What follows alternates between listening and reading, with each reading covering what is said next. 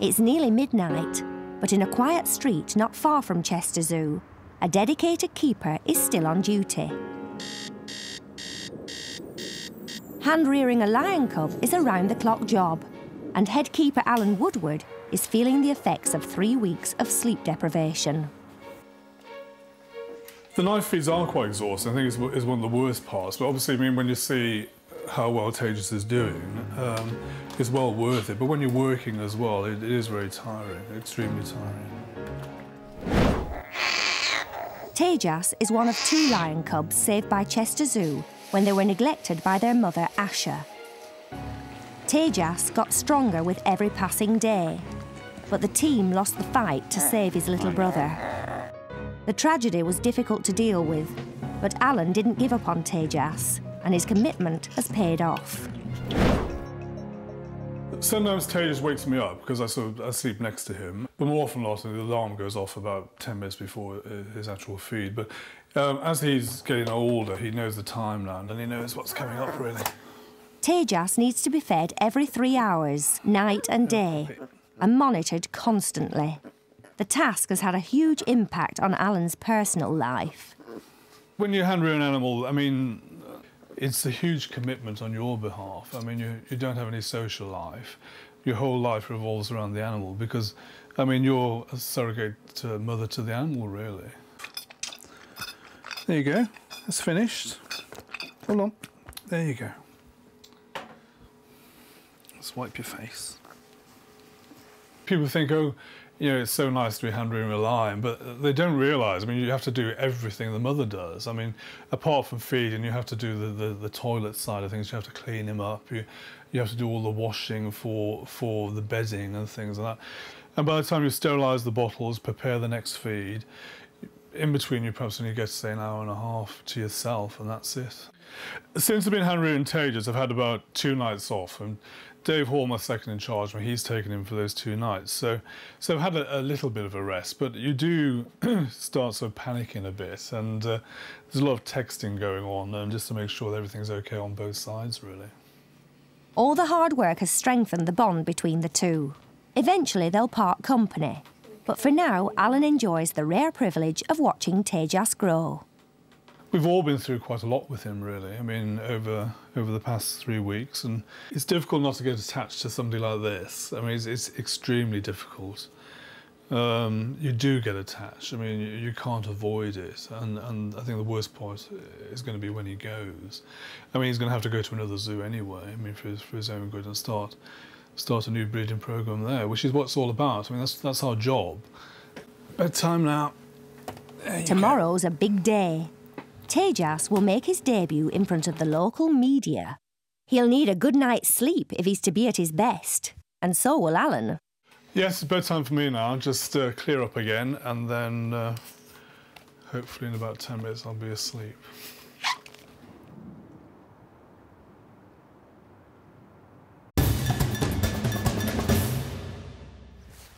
Early the next morning at Chester Zoo, the daily feeding and routine checks on the animals are underway. Senior keeper James Andrews and student Louise Allen want to check up on one of the jaguars. In the wild, jaguars would rarely survive beyond 12 years old. Salvador has done well to make it to the ripe old age of 16. But James is concerned that he's not fully fit. For the past few days, he's been looking a bit lethargic, a bit bloated, off his food a little, a bit stiff, but he does look stiff anyway with his age. James isn't sure what's causing Salvador's symptoms, so he's carrying out some basic tests. What we're going to do now is weigh him. We've taken a faecal sample and a urine sample. We're going to weigh him. We're just gathering information at the moment, decide what to do about it. Weighing a big cat may not seem like an easy task, but James has plenty of experience. He's shut out of his den at the moment. We're going to go in there, we're going to put some weigh bars down, a piece of wood on top. The weigh bars are connected up to a reader, and then when we let him into the den, he comes onto the board, and the reader reads, and that's how we get his weight. One board, complete with muddy jaguar footprints. Salvador's easy to weigh. Sophia next door, you can't do it because she just flips the board off and tries to eat the weigh bars. Salvador he's usually okay. He hasn't tried to eat any equipment yet. Here we go.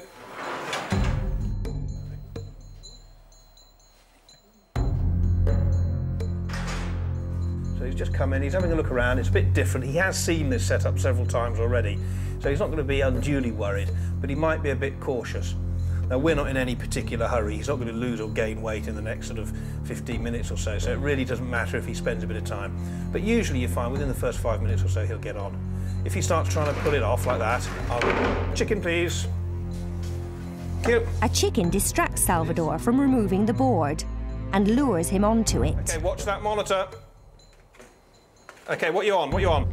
OK, that's 74.5. 74.5. Salvador weighs more than usual, perhaps because he's bloated. But it's not a big difference, so James is encouraged. Right, now I want to get him off it. Right, I'm going to chuck a chicken in. It's nice to think you're giving them a reward. Really, it's just to get him out of the den so I can get the weigh bars out, but it's nice to think of it as a reward for doing the right thing. Of course, Salvador's got no idea that's what it is, but hey.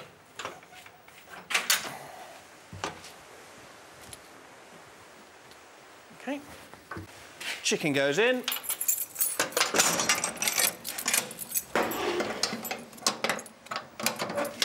And that is how you weigh a jaguar. Dun, dun, dun, dun.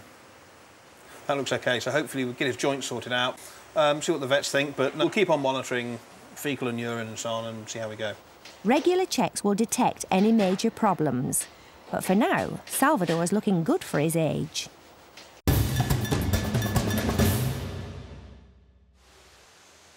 Chester Zoo's tropical realm is the largest tropical house in the country. As part of the morning routine, keeper Jeff McLeod is putting the rain into its tropical rainforest. Some of our birds like a shower in the morning with the hose, the VIP bathing. She's the female ring-called hornbill.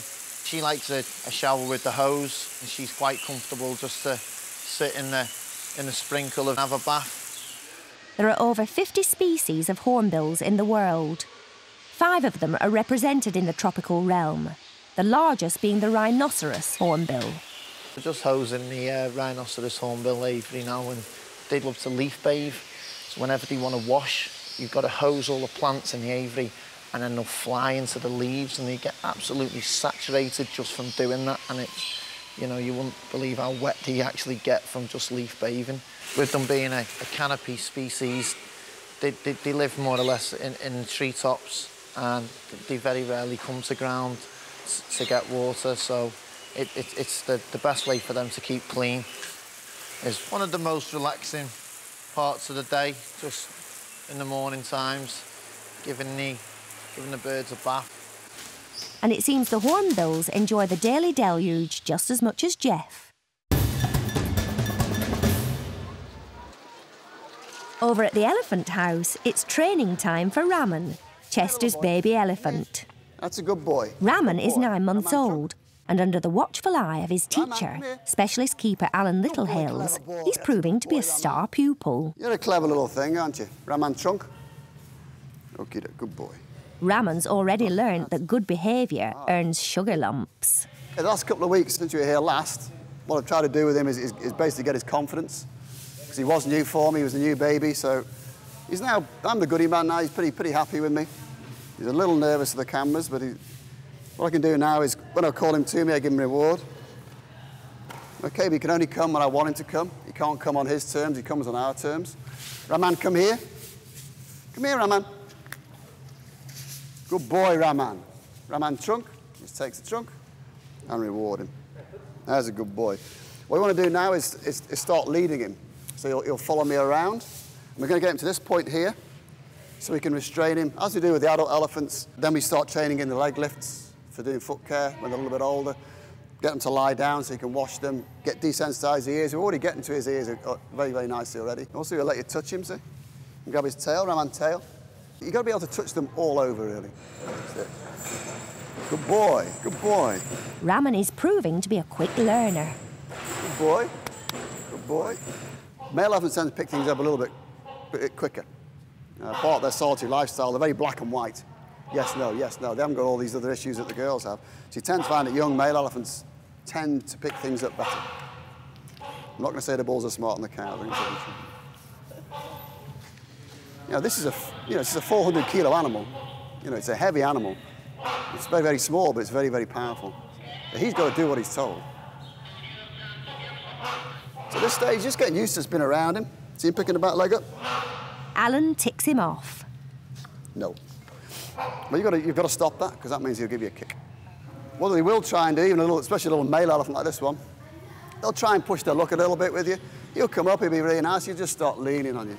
He'll just start doing this sort of thing. That's got to be stopped straight away. Okay, he needs to know, it's like training a dog, really. They need to know what the parameters are. They need to know that you're in charge of them, not the other way around. And all the time, you've got to stay very, very calm around them.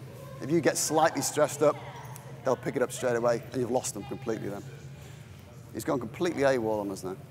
Raman earns another black mark when he interrupts the keeper's morning work routine. He's got to realise that standing there, no, they don't want him there. He's in the way, get away, go away. It's not appropriate for him to be round there when somebody's working, because it's not safe enough. The only place he's going to get any goodies is off me.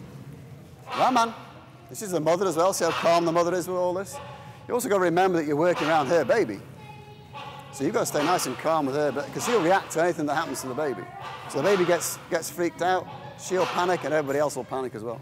Because this is a family unit, so it'll go right through the whole unit. Come here, little boy. Good boy, Raman, good boy.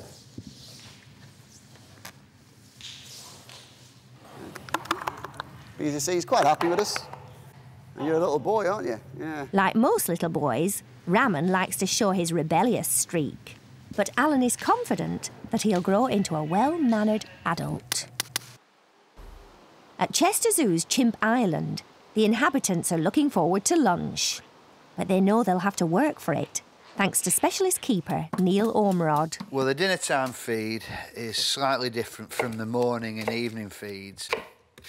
What we do is we go right up on the roof and basically just empty it through the roof, and it spreads as it falls down. It's got about 40 feet to fall.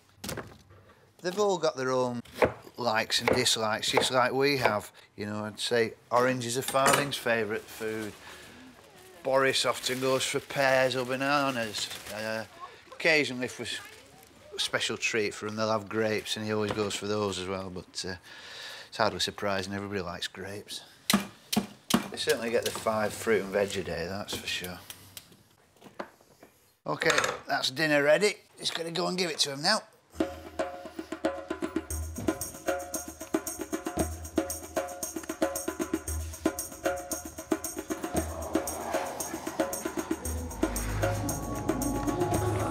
Distributing the chimps' food from the top of the building provides them with variety and mental stimulation. It's not bad having your dinner 40 foot up, upside down, is it? Got babies up here as well, 2-year-olds, and it's second nature to them. They'll keep them going for a few hours now, that. Won't it, Lizzie? For Neil, feeding the chimps this way has one slight disadvantage. I think it infuriates me how agile they are compared to how unagile we are. You know, it's... when you're doing work in here, you know, getting ladders and harnesses and everything else just to put a rope up, and they go straight up. It's... you get a bit jealous of them almost. The chimps have the freedom to move outside when they've collected their food. Spreading it out this way, it stops them begging, because we used to throw it onto the island, but it encouraged, doing that way encouraged the chimps to beg, and also encouraged public to copy us and feed the chimps as well. And obviously, you've got to monitor everything they have, or else they're going to be ill, get overweight. It can cause fights, because invariably people are going to give it to the cute little chimp at the front, and the big ugly one at the back is going to take it off him, so it's going to cause a fight. The chimps seem to enjoy it. They get a good feed as well, so I think everyone's happy. They're all out now. I think they've probably finished all the dinner time, so they're just having a little siesta. Sun's shining. Youngsters are playing around a little bit. Looks like there's a mothers' meeting going on over there. Just chilling out. Nice and quiet, that's how we like it.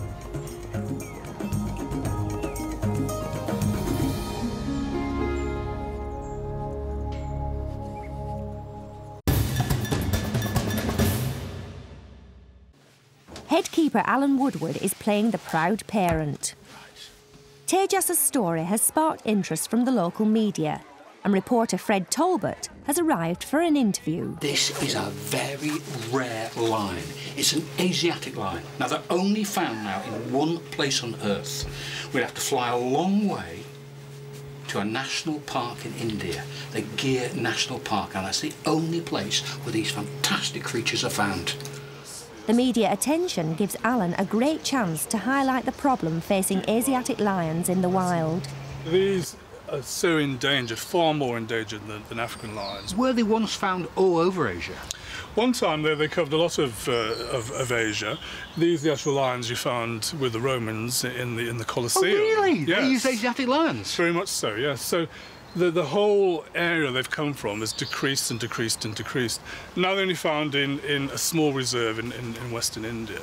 So this is great news for Chester Zoo? This is brilliant news for Chester Zoo. And the lions? And the lions, of course, yeah. I've come here for, 25 years for Granada Reports, and every time it's different. It's always an uplifting story. It is actually the first time I've seen a lion cub as close as this. The cub looks all right, but Dad, no. He took a particular dislike to our cameraman, I can tell that. That's not unusual, you know, but... Can you tell me a little bit about The interviews continue throughout the day. There's been a lot of interest in him from a lot of areas, really, which is good, because, I mean, it's a nice story. I mean, we've saved his life. He wouldn't have been here if we hadn't acted when we did. And he's doing very well. He's had a good night's sleep. He's actually starting to walk a bit now as well, which is quite exciting, and everything's looking great, yeah, and it's all turned out quite well, really.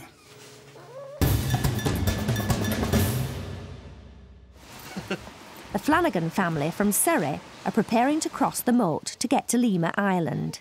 They successfully bid for the opportunity to go behind the scenes with headkeeper Andy Lenihan. I went on eBay and it was Chester Zoo, and they were giving away a day at the zoo with lunch and to feed the lemurs on Lemur Island. And I thought it would be a very nice 21st birthday surprise for my daughter, Nicola. It was my birthday last month, and this was a surprise until yesterday, so I'm very excited. Well, we're just going to take these 4 lucky people onto the Lemur Island and feed the lemurs, so hopefully it'll be a good day for jumping on people's heads and stuff like that and getting people covered in banana. But while Andy knows what to expect, the Flanagans are much less certain. Apprehensive, I think, is the word. A bit scared about crossing the moat and falling in flat on my face.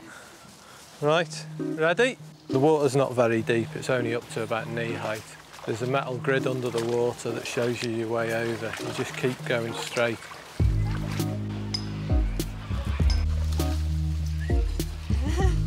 With the moat behind them, the family can focus on the lemurs. And the lemurs are quick to focus on them. Don't try and feed them anything but banana to start with. They've got a very sweet tooth and they'll eat all the banana first. So there's your bucket of ammunition. There's your bucket of ammunition. If we just go along a bit and then sit down on the bank, and then they'll come to us. They're quite friendly then.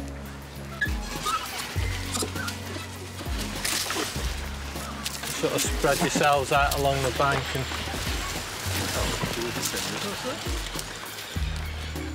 If you keep feeding him, he'll stay on your back. Their paws are so soft, they're not sharp at all, are they? They're like sort of silk pads. Very well mannered. Yeah. Surprisingly big mouths. They're very hungry. They always act like they've never been fed for months, but I assure you we do feed them twice a day. Noisy eaters. They keep waiting their turn to have the bananas. It's very sweet. He's getting on with my bald head quite well too, this lad. Must be a bit confusing for him. People come over and feed them and that, and obviously they have the initial reaction that you did sort of 20 odd years ago when you started doing it, so It's good to see people doing it and, you know, sort of remember how you felt sort of all those years ago doing it. No, I've never done anything like this before, but hopefully sometime I'll be able to do it again. The animals enjoy it, the people enjoy it, so everyone's a winner, really.